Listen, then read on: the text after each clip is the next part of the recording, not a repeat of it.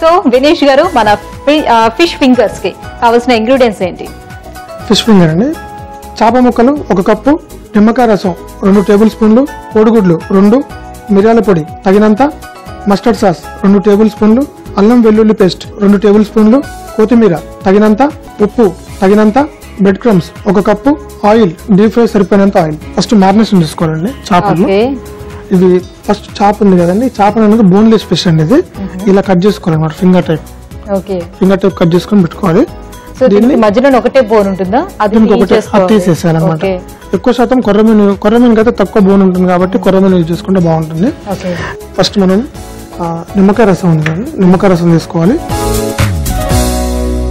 2 table spoon తీసుకున్నాం కదా. ఈ అల్లం వెల్లుల్లి పేస్ట్ ఉంది కదండి, మస్టర్డ్ సాస్ వచ్చి 2 టేబుల్ స్పూన్లు వేయాలి. ఈ మిరియాల పొడి తగినంత, మనకు ఎంత కావాలో తీసుకోవచ్చు. ఉప్పు కూడా తగినంత ఉప్పు.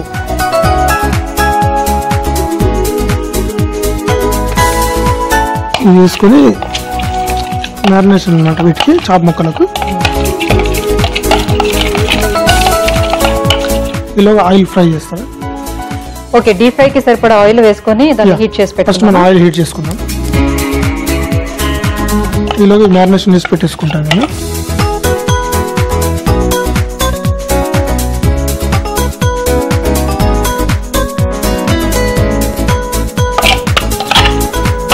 ఓకే, దీంట్లో మనం కోడిగుడ్డు అని చెప్పాం కదా, నాకు తెలిసి మనకు 1 కప్పు ఉంది కాబట్టి కోడిగుడ్డు మనం 1 తీసుకుందాం.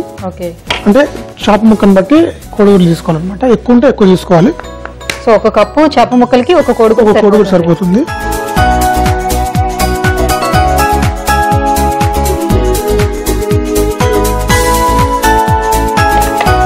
ఇప్పుడు ఇది అయిపోయింది, కలిసింది కదండి. ఈ చేప ముక్కలను దీంట్లో వేసేసుకుందాం.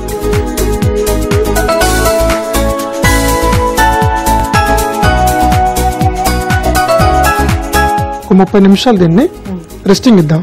అంటే మ్యారినేషన్ ఆ ముక్కకు మసాలా అంతా పట్టేంత వరకు ఒక 20 నిమిషాలు అట్లా పక్క పెట్టేసుకుందాం. ఇది సో ఇలా తయారు చేసుకునేది ఏమైనా ఉందా? ఈలోగా ఏం లేదండి, మనం ఈ బ్రెడ్ క్రమ్స్ ఉన్నాయి కదా, ఇది టాటర్ సాస్ అండి. ఇది మామూలుగా దీంట్లో కొంచెం చిన్న మయోనైజ్ లోనే కొంచెం కాక్టైల్ సాస్ ఉంటుంది, కొంచెం పెప్పర్ పౌడర్ వేసుకొని, కొంచెం క్యారెట్ గానీ కలర్ఫుల్ గా వేసుకొని దాంతో పాటు స్నాక్స్ కలుసుకుని తింటే బాగుంటుంది అనమాట. ఈ పక్క పెట్టేసుకున్నాం. దీంతో మనం ఇప్పుడు వీటితో పని ఉంది. ఈ బ్రెడ్ క్రమ్స్, ఈ కొత్తిమీర ఉంది కదా, ఈ కొత్తిమీర ఇది లాస్ట్ ఫైనల్ గా ఇది డిష్ దీంతో వెళ్తుంది. ఇలా నేను ఒక ప్లేట్ తీసుకొని బ్రెడ్ క్రమ్స్ కలుపుకుందాం.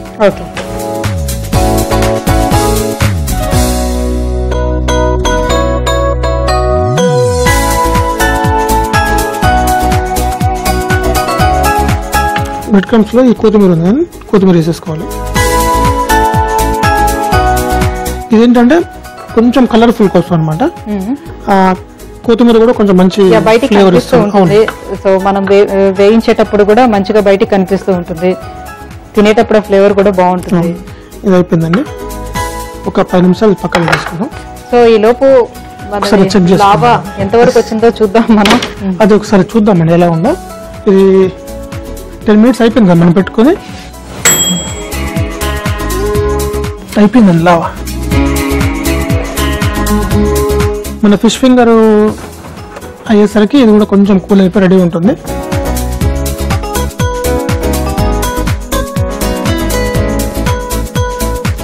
ఈ కొన్ని వేసుకొని ఈ బ్యాటర్ ఉంది కదండి, ఇది దీనివల్ల ఏమవుతుందంటే మనకు ఈ బ్రెడ్ క్రమ్స్ మంచిగా పట్టుకుంటుంది అనమాట.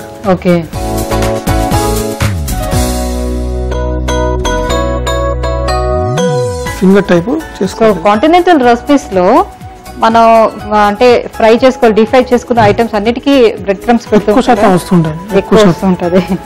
ఎందుకంటే అది మంచి కలర్ ని ఇస్తుంది, గోల్డెన్ బ్రౌన్ కలర్. చూడగానే కొంచెం మామూలుగా ఈ బజ్జీలు వీటికంటే కొంచెం డిఫరెంట్ కనపడుతుంది అనమాట. అంటే క్రిస్పీగా కూడా ఉంటుంది తినేటప్పుడు.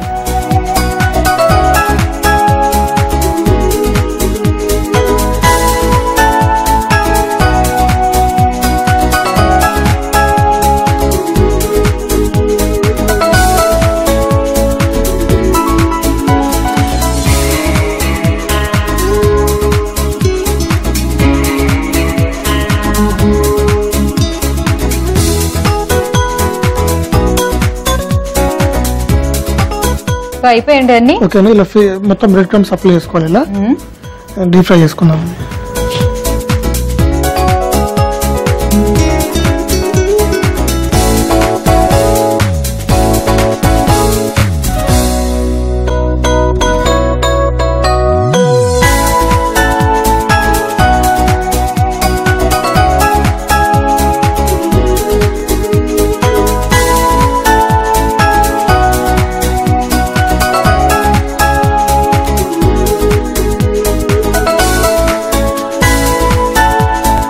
ఇందులో చూడండి.